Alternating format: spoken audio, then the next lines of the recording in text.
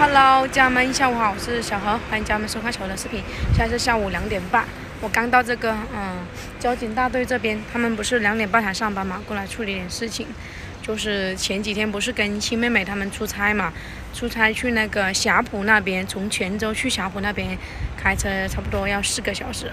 然后出差了2天，回来的时候一看，晚上回来的时候我去找车子，我说我记得明明停在外面，我又没有开过车子，又去地下车库找了一圈，咦，什么情况？然后我在想，不可能是大哥来泉州把车开走了吧？还有一个可能就是被偷走了，还有一个可能就是违停被拖走了。因为停在地下车场的话收停车费嘛，我就停在上面去。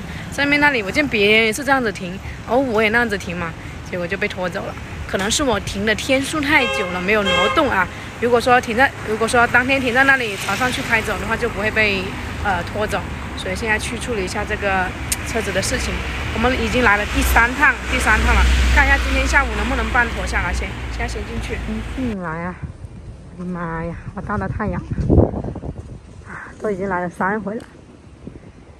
现在进去看一下，热乎乎的。现在就在这里面等。不是2点半上班，然后他们这里是3点钟才上班，所以继续等一下。本来说好是今天9点要开直播的，本来以为处理好的话就下午2点，所以就被这个事情又耽搁。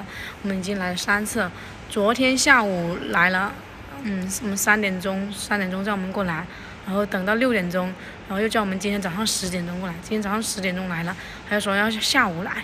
所以今天下午看一下能不能弄头吧。而且跟你讲一下，我第一次看到那个车的时候，我想可能是我认为就是被拖走了，还有一个可能性就是被大哥拿钥匙来开走了。我说这不可能啊，他不能跑到泉州这边来吧？然后就是因为违停嘛，停了大概有3天没有挪动过。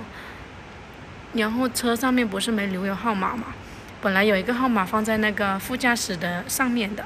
我把那号码给拿下来了，所以回来之后第2天早上就过来处理，就1天、2天、3天啊，现在是第3天，看一下能不能弄妥下来。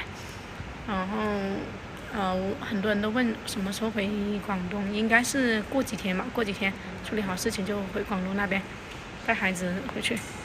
然后这一次出来的话，小孩子都比较听话，才好让我放心的去工作。感谢家人们对小何的支持，但是也有人说小何怎么样，我只能说尽我所能把孩子照顾好，这也是我该做的。在排队，等一下看，不知道这个罚款要交多少。我听他们说要那个拖车费肯定要的，然后嘞，要罚款，可能要扣分吧。等一下去再问一下，现在是跟我们老板过来处理，所以全部费用都是他出吧。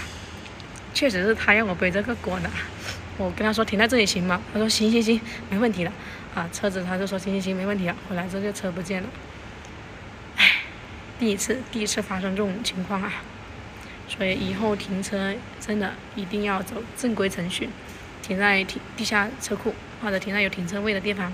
不能停在没画有线的地方，被拖走的话麻烦了，要处理。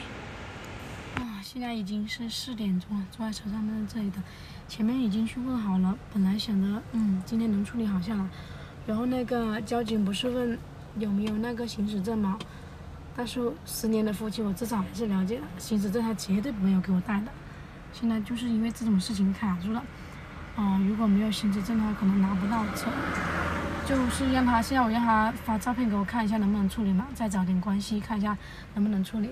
如果是说按照正常程序的话，要有车子的行驶证才能拿到车子，现在就是没有行驶证。再等一下看吧，我也没想到会发生这种事情。所以说停车这个事情真的是要注意，因为这个车是我当时在停在上面，想着省点停车费吧。因为我来这边的费用，所有费用都是老板他们报销的，包括在这边吃住，不是来这边有提供住的地方嘛，有个大姐，他们跟小妹在照顾孩子，帮忙做饭这些。所以出来工作的话挺顺心的，就是因为车子这个事情，造成了有点麻烦吧。已经找关系了，晚一点等通知，看一下能不能今天弄妥。本来说好那个明天开播的，如果这个事情处理不了的话，可能明天都播不了。因为我想一下，以前我记得他跟我说，大哥跟我说过，开车的话必须要带有行驶证，这次就难搞了。以前我开个车去市里面，他都叫我带上行驶证。这一次我回广东，我以为他会把行驶证放在车上面给我，前面就打电话给他了嘛，他就说你也没有说叫我给你啊，就这样子呗。那本来回广东，从广西回广东出远门，就要带上行驶证嘛，不管去哪里嘛，都得把行驶证带上。而且这个如果说开车的时候遇到交警查车啊，没有行驶证这些，好像会被罚款的。看看能不能处理，如果不行的话，只能让他把身份证还有行驶证快递寄顺丰发到这边来了。再等等吧。2个孩子在家跟小妹。本来想着过2天回去了，就是因为车子这个事情卡住了，难搞。如果是行驶证在车上的话，今天是一定能拿到车的，现在是没有行驶证。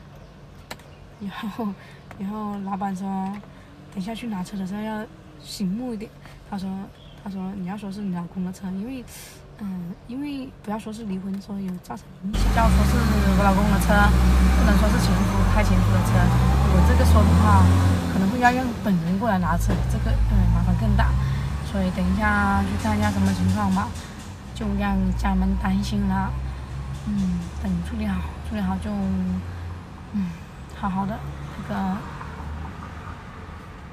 也不懂说点啥了，有点烦躁的心情吧。所以想尽快处理好这个事情，才有更好的精力去工作。